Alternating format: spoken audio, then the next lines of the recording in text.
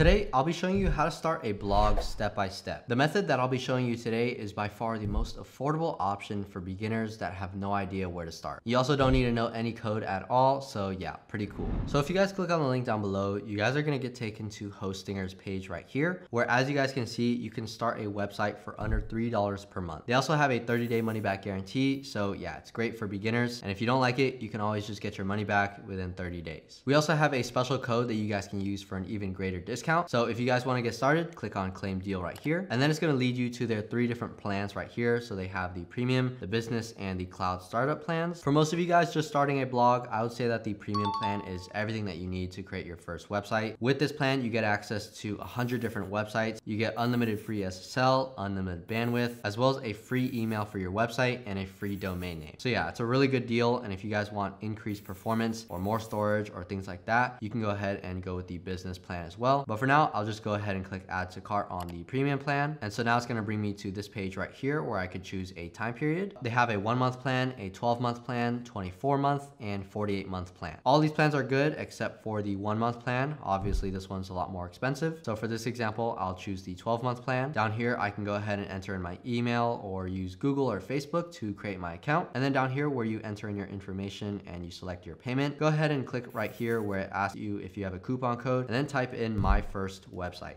Once you guys apply that, you guys are gonna get an even greater discount. So as you can see, I'm getting 1 year's worth of web hosting for $37.69. And you guys, this is super affordable for most beginners. I don't know how long they're gonna be having this discount for. So go ahead, check the link down below and use our code for an even greater discount. But yeah, from there, you just have to enter in your card information and then click on submit secure payment. But yeah, once you guys are done signing up and you've logged into your account, you guys are gonna see a page like this. It's gonna say premium web hosting or whatever hosting plan that you got. And then from here, all you have to do is click on setup and then click on start now. And then from here, it's going to ask you if you want to create a new website or migrate an existing website. For this example, I'm creating a new one, so I'll select this. And now it's going to ask me if I want to choose WordPress or Hostinger's Builder with AI. We're going to have other videos on this channel that will teach you how to use Hostinger's Builder with AI. This is a super simple method that you guys can use to build a website within minutes, but it is less customizable. So I don't recommend that for people that want to scale a blog. So I recommend going with something like WordPress. So I'll choose that. And now it's going to ask you to create your login details for your WordPress account. So just enter in your email that you want to use as well as a password. From there, it's going to ask you if you want to add any plugins to your website. I'll just go ahead and click on skip. And then it's also going to ask me if I want to install any themes. So I'll just click on skip as well. And now it's going to ask me if I want to claim a free domain name or if I want to choose a domain name that I already have. The free domain name comes with every single plan, even the premium one. So I'll go ahead and select this. And now you guys can enter in the desired domain name. So let's say I want to go with this name and then go ahead and change this to